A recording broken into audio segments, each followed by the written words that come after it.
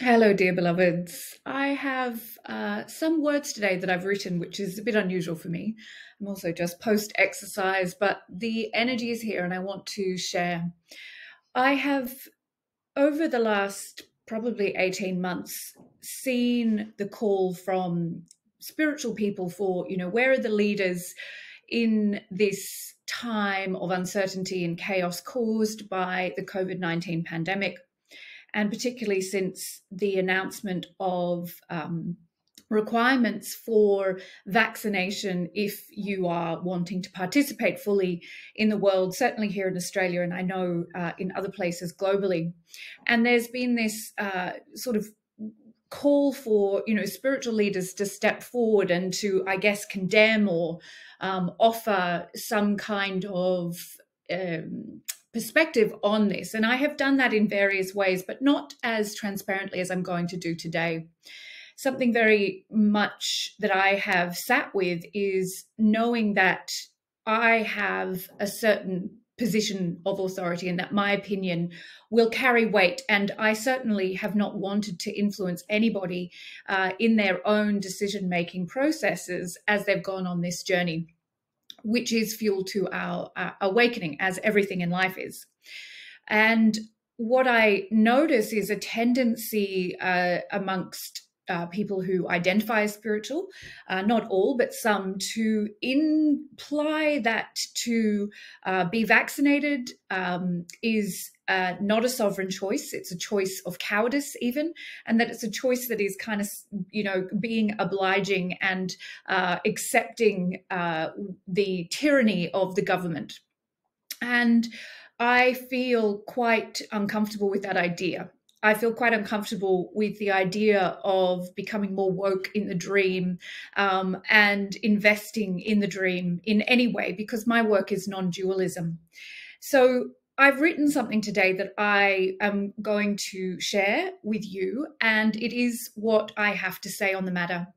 My understanding of how to be a leader at this time has been to allow others to use this as fuel to their own awakening, rather than to tell people what it means, because my assessment of good or bad, right or wrong, is coming simply from my own limited human perspective, no matter how much time I spend in meditation. And I simply cannot see as God sees, and therefore I am not judge and jury.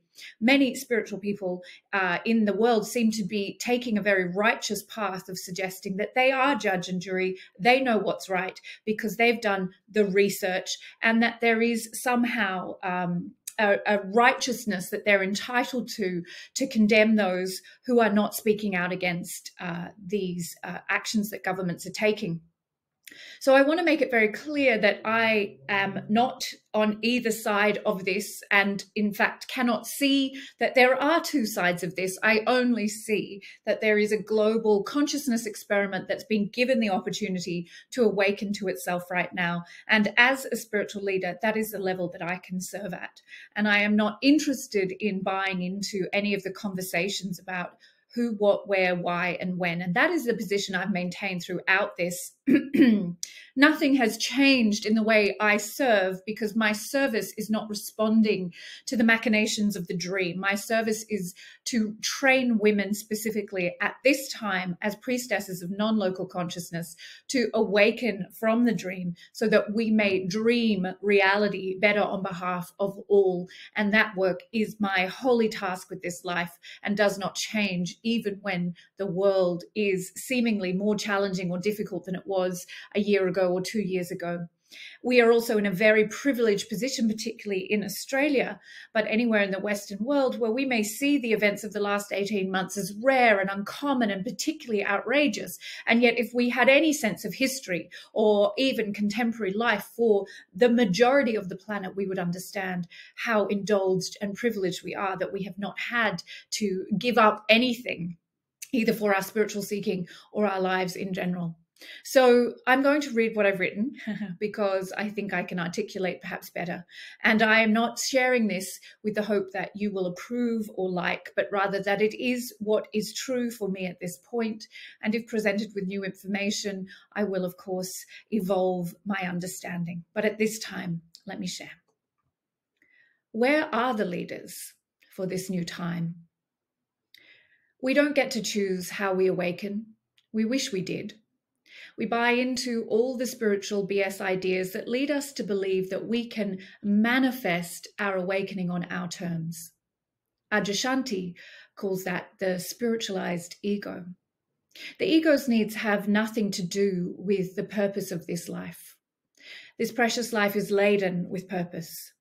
The purpose is the same for all, and it is to awaken to the truth of what we are. We are asleep.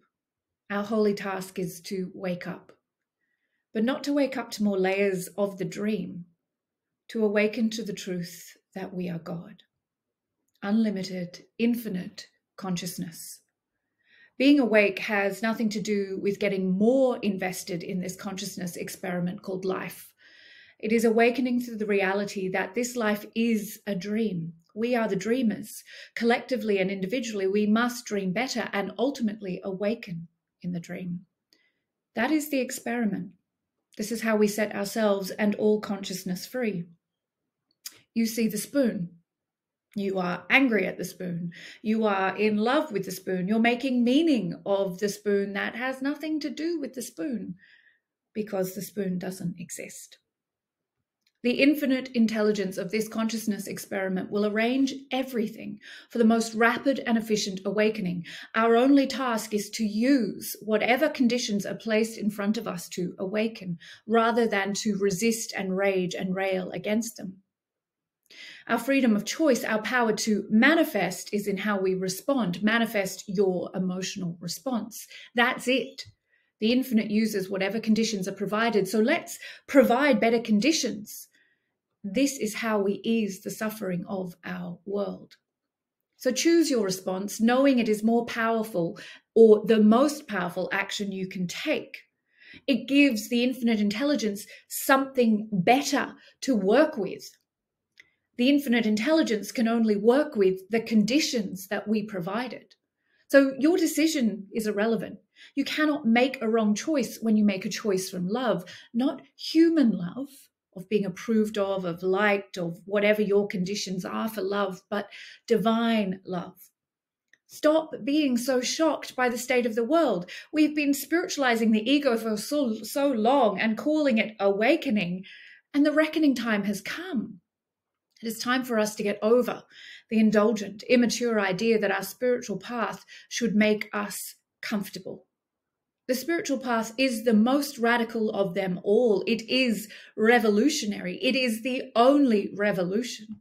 It is the power that creates reality, and the perceived sickness we see in the collective right now is a reflection of how we have used our spirituality like despotic tyrants tending to the wants of our ego.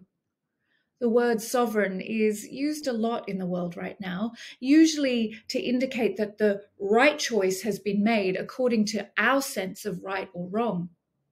There is no right or wrong. Sovereign means to possess ultimate power, and we do as the dreamers of the dream. But we aren't being sovereign. We're being reactionary. We are imagining it is all shocking, out of our hands, happening through no fault of our own. But we have created this reality together. We have done so largely by playing God instead of being God, deciding what is right or wrong. We have empowered our egos, not our souls, and now shit is getting real and we are uncomfortable and we are outraged. It is time for collective spiritual maturing. The world is a reflection of our relationship with God, which is to say our relationship with ourselves. Immature, egoic, seeking comfort and calling for revolution while sitting on our thrones eating cake. Nothing has gone wrong, for nothing can actually happen. It is a nightmare that reflects our soul sickness, and it is necessary that we awaken. That is our power to change the dream, to recognize it is an illusion and stop being so invested. To recognize it is a necessary illusion, for it is the path to our awakening. It is everything, and it is nothing. Whilst we perceive duality, right and wrong, good and bad, we are creating more of the nightmare we are seeking to end. So it is time. It is landed on our doorstep. Good. Life has been this kind of nightmare for billions of others for centuries. And where was your outrage then? Separation dualism has allowed us to protect ourselves from the discomfort and horror of what we have created with our spiritualized ego, and now that time is rapidly ending. We are all implicated, and we are all sovereign. We must heal the sickness, not add more fuel to the fire. Use what is right in front of you to fuel your awakening to truth, not to create more division. Don't be seduced. Let chaos and discomfort be your companion. Don't reject it. Welcome the changing energy. Take whatever actions you want to take, but take them from the space of love.